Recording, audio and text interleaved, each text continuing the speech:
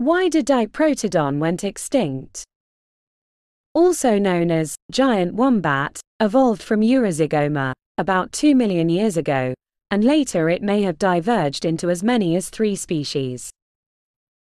Because of its large size, it is considered, along with rhinoceroses, elephants, hippopotamuses, and horses, to be a megaherbivore.